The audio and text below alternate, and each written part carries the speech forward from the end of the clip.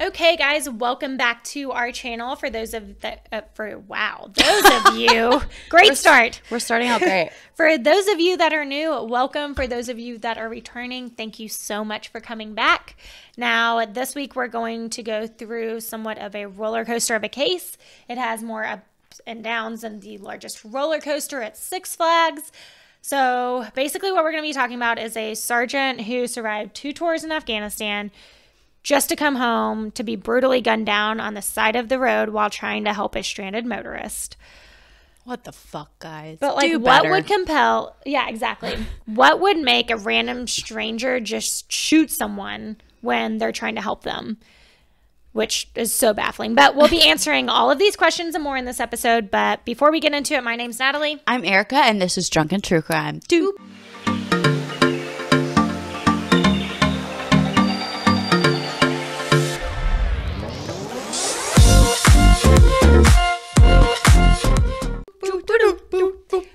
Okay, for those of you that are new, we do have a few disclaimers that we're going to go through fast, so listen up. If you are returning, you know these by heart now probably. But 1, we talk about true crime. 2, we drink. 3, we cuss. 4, we laugh because we're typically making fun of each other or the asshats murderers in these stories, but never the victims. So if any of those things offend you, maybe skip this. But if this sounds like a good time to you, grab your cocktail, grab those headphones, and let's dive into this case. Now, this week we are actually drinking an old-fashioned, which is one of my favorite drinks. Bartenders make it way better than I do, though, so we'll see if it's good. Hold on. Pretty strong. It's definitely a sipping drink. Yeah. Yes, it is definitely a sipping drink. So Vincent Goslyn Jr. was born on September 23rd, 1983 to Vincent and Rona. Now, he was known as Vince to his friends and family. Wait, you didn't say the last name. Please say their last name for me. Kroger. Yeah. Yep.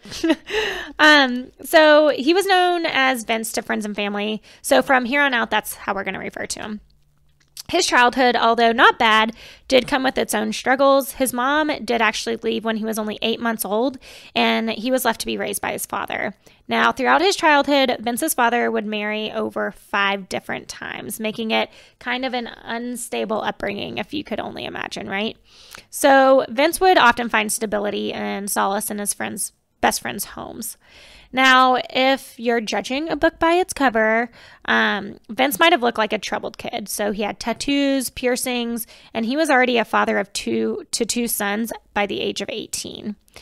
But on the other side, Vince was very loving and caring and an absolute wonderful father. Like, those kids were his absolute life.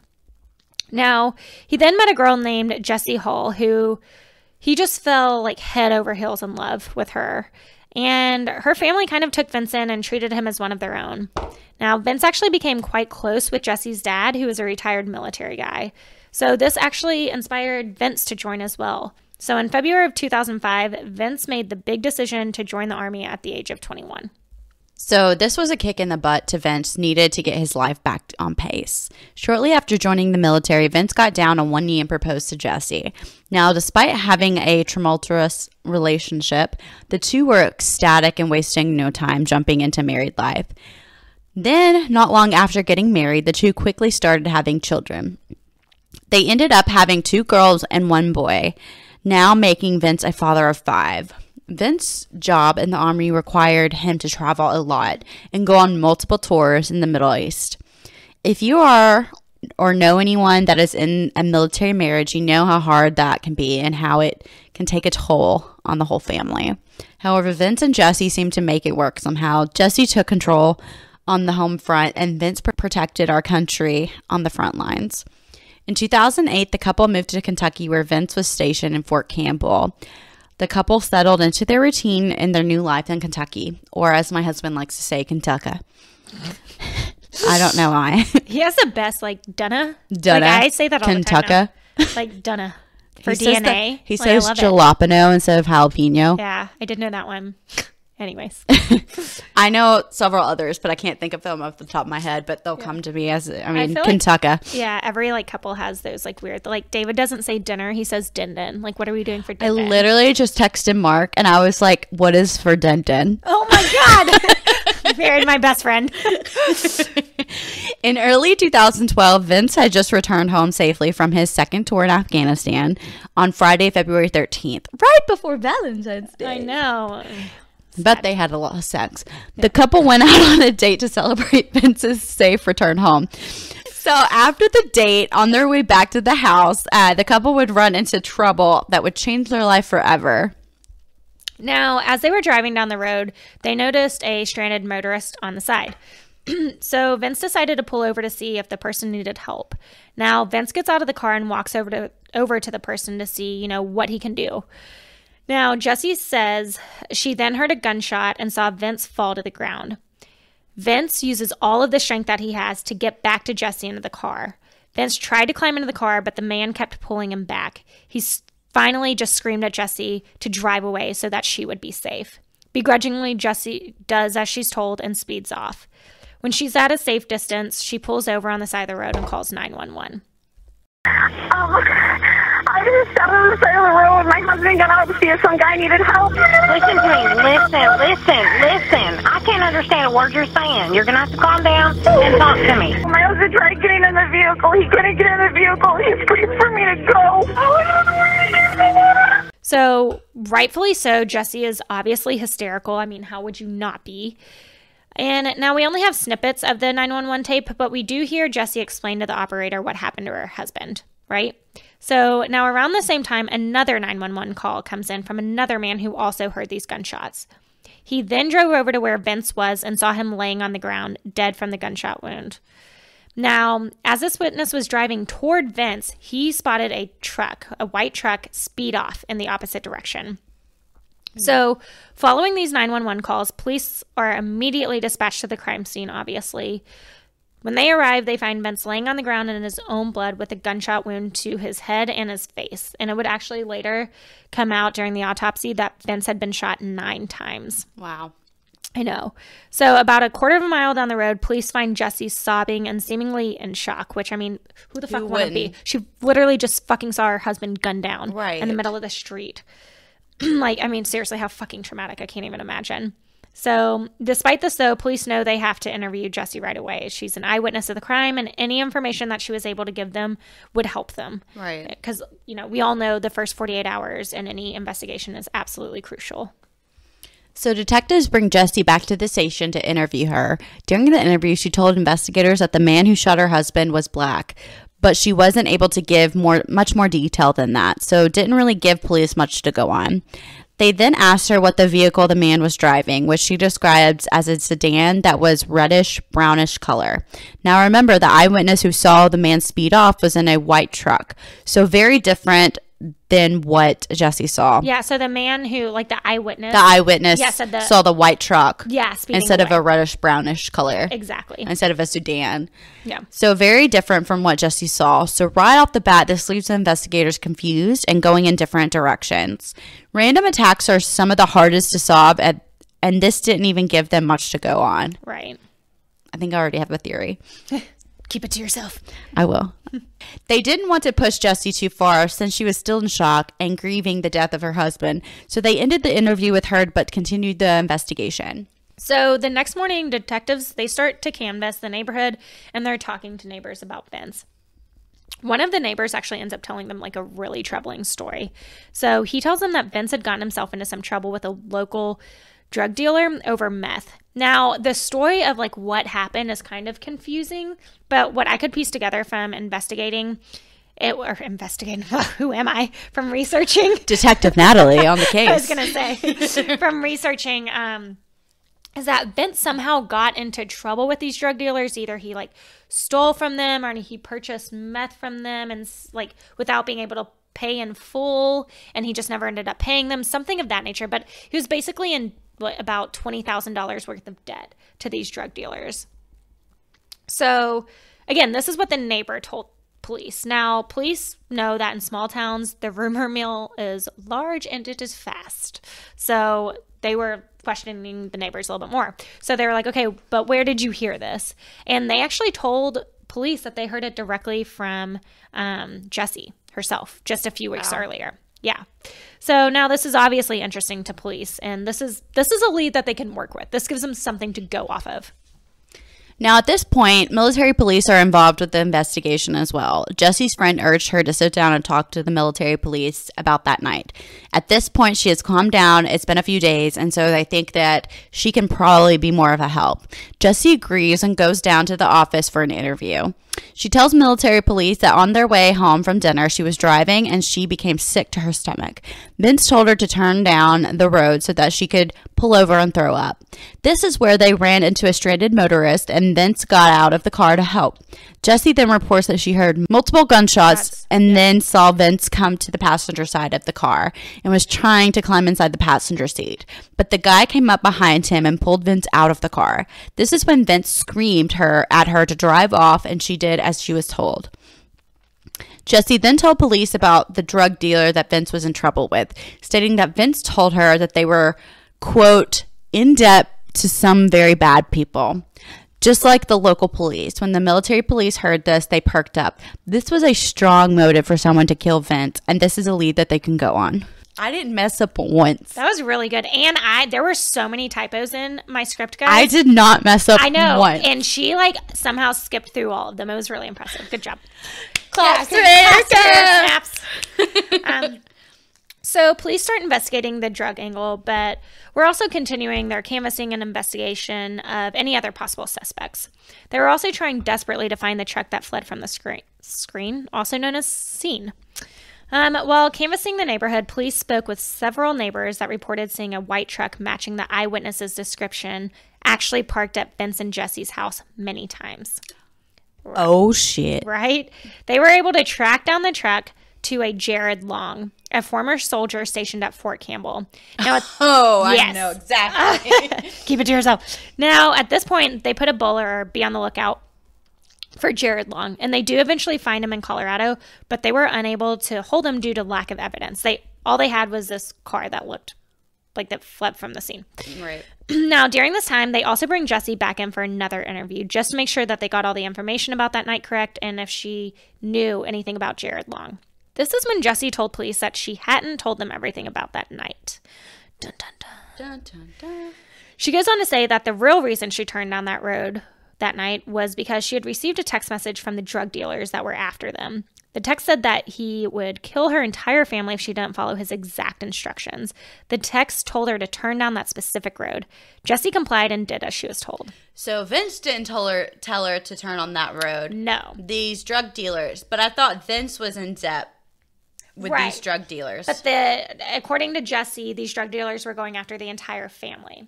But as exactly what Erika's picking up on, there's some real inconsistencies, and when anyone starts changing a story like that in a criminal investigation, how would the drug dealers know what her phone number was? Because they were going after the entire family. But that's some deep digging you would have to do. Exactly.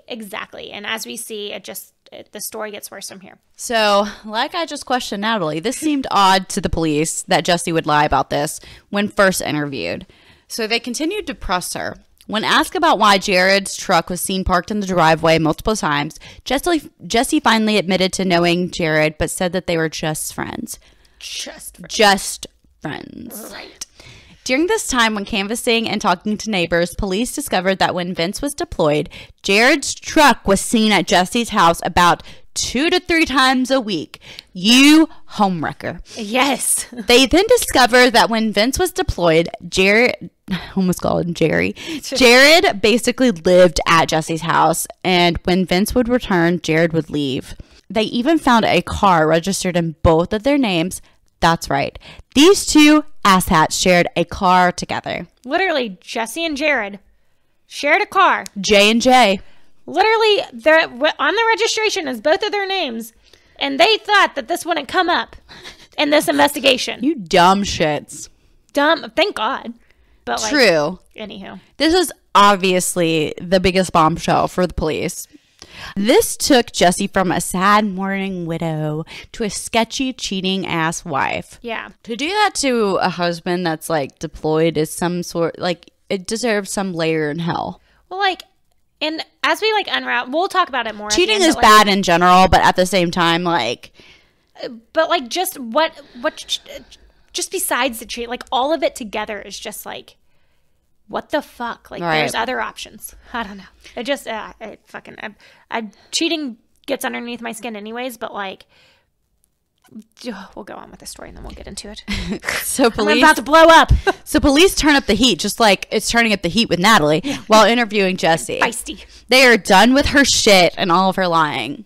They confront her with the fact that they know it wasn't a black man there that night, which fuck you, Jessie, for just... She's all types of racist, bigot, cheating, whore, liar, asshole, sinner, C-word. You need Jesus. So much. So many things do you need. So they confront her with the fact that they know it wasn't a black man there that night and that it was, in fact, Jared's car, and they knew about the affair. So now at this point, Jessie is obviously backed into a corner. So you think she would just admit to it, right? They obviously know what's going on. The police do. But no, Margot. She continues to deny it, saying that Jared and her were just friends. But then... just a few hours later, after being interrogated for a little bit longer, she then says that they may have slept together sometimes, but she wasn't sure because it happened when she was blackout. So, like, she doesn't remember because she was too drunk. But, like, it's not out of the question by any means. She also said that Vince knew about Jared. Like, bitch, how dumb do you think these cops are that they're actually going to believe this? Right. He knew about Jared? Really? Like, on... what planet are you living on that you think that this story would actually land with police after you've changed your story how many fucking times? It's just unfathomable. So Jessie then goes on to say that Jared had worked out a deal for her and Vince to get the drug dealers off of their back. She said that she was involved with the drug dealers the entire time. Right, because it was they were going after her entire family and she was working desperately to get them off of her back. She was trying to save her family and to save Vince. Bless it. She said that Jared brokered this deal with the drug dealers where Jared would set Vince up so that the drug dealers could jump him. The plan was for Jessie to take Vince down this road, right? The road where he was shot. And that's where the drug dealers would beat him up to teach him a lesson. But Jared had promised Jessie that they would only beat Vince up, nothing more. And then after that, they would no longer be in debt to these drug dealers and that their family and them would be safe. Yeah, shooting them 9 times is not just teaching them a lesson. That's like a overkill. Right, exactly. So Jessie said that because she was promised that nothing would happen, he was just going to get beat up and this would like end all of their problems that they were having. She said that she did what she thought was best for her family and she complied with this plan. Sure, bitch, sure. I know. You're an ass wipe. Oh, shit, that was bold. I don't know if I can say that. You said that was bold. I don't know if I can say that on here. This gave police exactly what they needed to arrest not only Jared, but also Jessie. Since his murder was committed in Kentucky, Jessie could also be tried for his murder because being an accomplice to murder and committing the murder are the exact same thing in the eyes of Kentucky court. Thank God. Seriously. As it should be everywhere. Yeah. Well, I don't know. There's some instances where like it bothers me when it's like a getaway driver and then the person who's like doing a robbery goes rogue and kills someone or someone has a heart attack inside, during it and then they're all charged with murder. That's a little hard to swallow. I feel bad. They should be punished, but anyways, okay. I'll be like, I'm not your Uber. Yeah, we should not get into the semantics of the legal system at this moment. Once the two are arrested, the truth finally comes out. The whole drug dealer story completely was made up by Jessie and Jared to throw the police off of their scent. Long story short, the two assholes wanted to be together and Vince stood in the middle of that dream. Also, Jessie would get a handsome life insurance policy payout if Vince died. This seems like an open and shut case, right? They had Jessie's interview with military police where she put herself at the scene of the crime saying she was the one that lured Vince there and spoke to Jared's involvement in the whole thing. So you would think that they would both. Right. They're both, got it. Sweet. Close the book. Let's move on. However, when they got to court, the judge threw out Jessie's interview with military police. And so how? You're probably wondering. Oh, this made me so livid when I was researching this. So here's the kicker, guys. The day before speaking to military police, she spoke with local police, remember? Mm-hmm. Where she told them she didn't want to speak anymore and that she wanted a lawyer. So legally, I know. So legally, the local police had to stop questioning her, which they did. However, a few days later, she was questioned by the military police, which is just, in the court's eyes, another police agency. So according to the judge, the military police should have never questioned Jessie, and anything that she said during that interview was inadmissible. How fucked is that? Are you kidding me? I know. So then, to make matters even worse, the judge then allowed Jared and Jessie to be released on house arrest. No. Yes. That's right. That's what they want. They want to be house arrest. Are they together? No. Okay, I was about to say, that's exactly what they wanted, to be house arrest together. Well, you know what? Actually, I don't know if I can say that confidently. I don't know if they were, but I don't think that they were dwelling in the same house legally at that time. And I think you have to be released. Surely they did not allow that. I don't know, though. This judge is on something. So we don't know if we're certain. Yeah, that's a good question, though. Now, when I'm editing this, I will research that, and if I find anything, I'll put it in there. If not, we're moving on. Okay. Now, the prosecution, they immediately filed an appeal against this ruling, as they fucking should. However, it would take 4 fucking years for the appeals court, to review the case and come to a verdict.